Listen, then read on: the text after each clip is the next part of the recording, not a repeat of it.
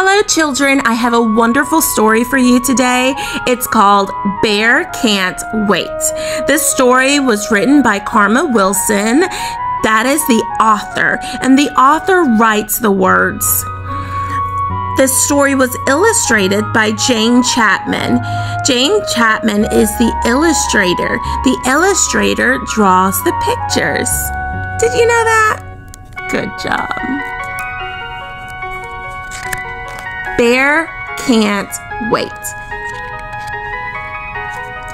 On a bright, sunny day, Bear paces to and fro. He fusses and he fidgets. Why is time so slow? For so many weeks, I have planned a surprise, but it's not till tonight, Bear says with a sigh. He looks toward the sun, but the day's just begun. But the bear can't wait.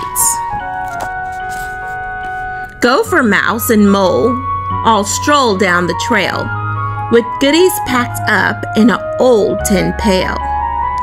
Mouse squeaks, "Stroke the fire. Get ready to bake." Gophers dug carrots for a sweet carrot cake. Gathered in the den, they cook for a friend, but the bear can't wait. Badger stops by to help them get ready with a basket full of berries and a sack of confetti. Raven brings a candle and Owl brings flowers. Bear asks, "Is it time?" But there are still 2 hours. Bear frets and he fiddles, he wiggles and he twiddles, since the bear can't wait. "Chip chop, get to work," Mole says with a clap.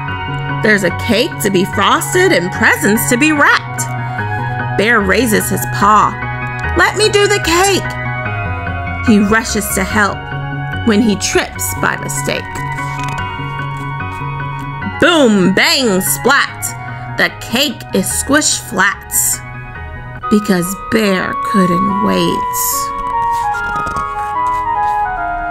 Bear sees his mess, and with tears in his eyes he says, "Now I've done it. I've wrecked our surprise."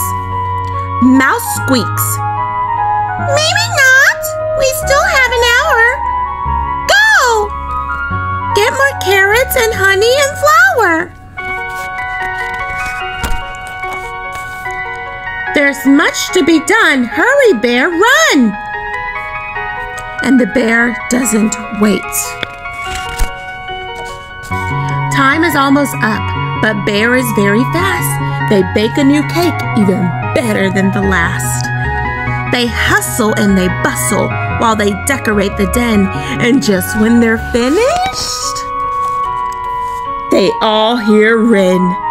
"Hurry and hide! He's almost inside!" And the bear can't wait. Underneath his quilt, Bear hides with a grin. He tries not to giggle when Hare hops in. They all shout, "Surprise! Happy birthday, Hare!" "We planned you a party as a gift," says Bear. "There's presents and cake, so let's celebrate."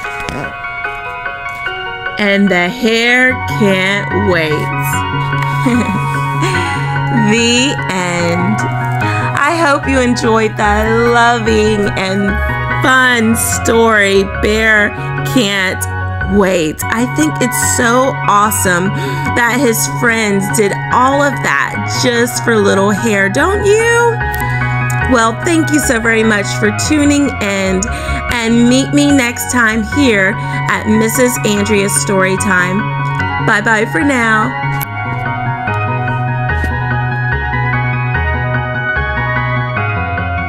Hello, have you subscribed to Teaching Preschool A to Z with Mrs. Andrea? No?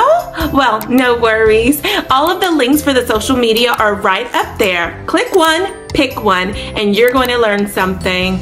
I'll see you there. Bye-bye.